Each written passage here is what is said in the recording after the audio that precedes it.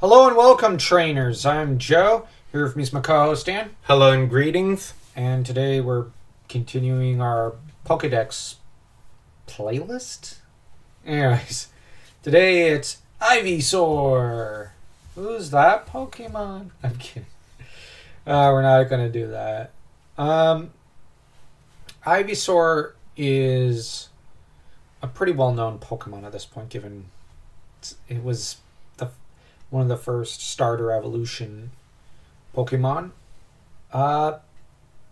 It's notable that when Bulbasaur evolves into Ivysaur, the bulb turns into a pink bud, so it's almost flowering, with the green part of the bulb turning into leaves of sorts as it spreads outward. With Ivysaur, according to some lore, starting to spend more time in sunlight in preparation for the upcoming evolution to Venusaur. And exposure to sunlight adds to the strength of both Ivysaur and its plant, with Ivysaur's typically plains, a type of plains field, I don't want to say animal, but plant Pokemon. The main appearances of Ivysaur, in the anime at least, is more, or at least the Ash anime, is very minor. You could almost forget this Pokemon even exists. It only really comes out in the Kanto region. Yeah, typically, you have the Bulbasaur's Mysterious Garden, where Ivysaur is kind of demonized. And you have Friends to the End, where Ivysaur is one of them that battles and helps defeat Richie, and is thus demonized. It's just that Ivysaur is continuously demonized in the anime. And I can't understand why there's such a hatred of Ivysaur. It's almost as bad as the anime's writers' hatred and whatnot of Raichu. it's because I know that at least in Journeys, they take the first appearance with the Ivysaur going to evolve, and they changed it that it was a more natural, positive thing, that the Ivysaur were not To be scorned. They just love sunlight, and yes, they're a stubborn creature.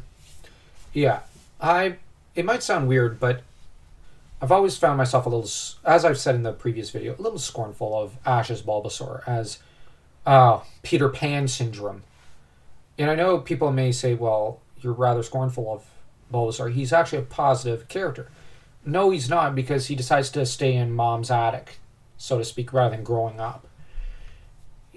And Ivysaur is kind of the adolescent phase of the Pokemon. And at least that's how the middle evolutions should be regarded. So, yeah, that's where I have a softer spot for Ivysaur than Bulbasaur to an extent. And that has to do probably with the fact that on my first playthrough with a Bulbasaur, I was very impressed and pleased with my Ivysaur.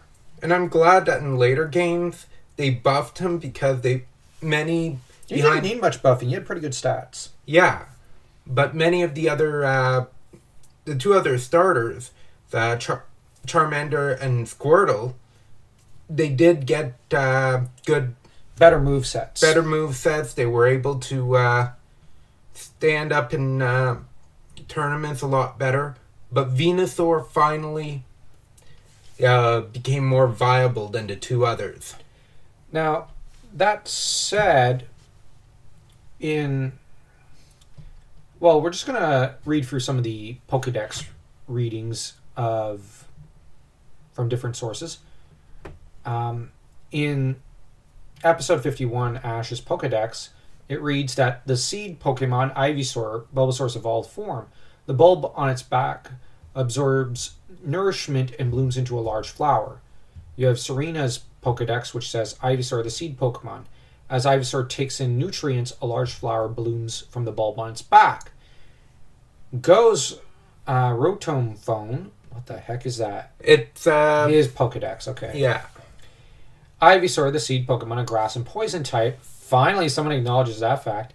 The stronger the sunlight it absorbs, the stronger this Pokemon becomes, and the larger its flower bud grows. Ivysaur, though, would get a lot more attention, and positive attention at that, in the red, green, and blue chapters of the Pokemon Adventures manga, where Red's Bulbasaur decided not to be obstinate and was keen to evolve into Ivysaur for the big power increase, and did so in the War Turtle Wars.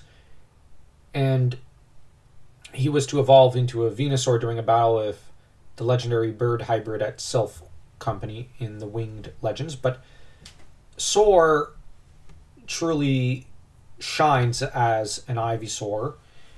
And, well, Soar is probably the most stubborn and obstinate Pokemon, like in terms of characters, in all of Pokemon history of the franchise. Because much as we all know Charizard, well, Ash's Charizard, to be obstinate, Soar is even more so.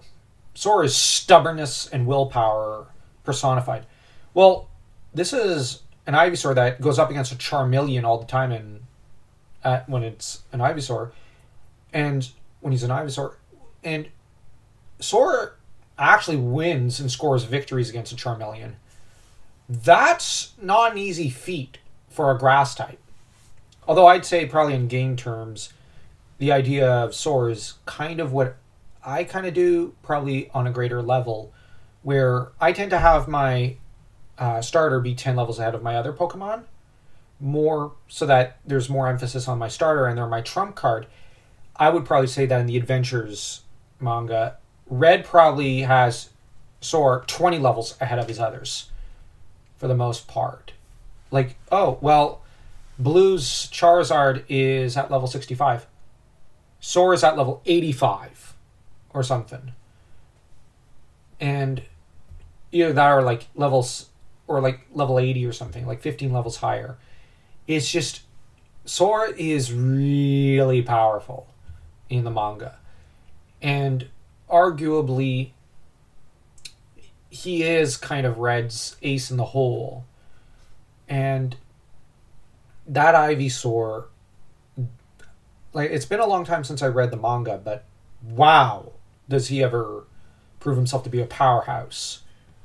Contrary to how Ivysaur is presented as just an abomination in the anime, and deserving to be genocided out of existence. Or Team Rocket capture fodder. Yeah. As much as I liked episode 2 of Journeys, the Ivysaur was essentially there just to introduce the series. Yeah. It's just, there's a weird almost scorn that they have for Ivysaur. That said, Ivysaur is a playable character in Super Smash Bros. Brawl, and has been ever since in Super Smash Brothers, as one of the Pokemon trainers' Pokemon alongside Squirtle and Charizard. And Ivysaur in Smash Brothers, as we all know, is actually not that bad. Mm-hmm. This is one time where Ivysaur is not poorly treated. There was a time where my primary main was Pokemon trainer. Sure, initially I didn't use Ivysaur as much as Charizard or Squirtle, but I've learned how to use Ivysaur, and quite the underrated Pokemon amongst the three. Yeah, I kind of prefer Squirtle and Charizard in Smash Brothers, but Ivysaur can be pretty reliable in there. Mm-hmm. He's probably the one that deals the most solid hits, I guess. I don't think we've got much more to add on the topic, so we'll close it out there. Next time, everybody could probably predict we're going to be discussing Venusaur. So if you enjoyed this video, don't forget to smash that like and that subscribe button as though you were Ivysaur chucking razor leaves at it.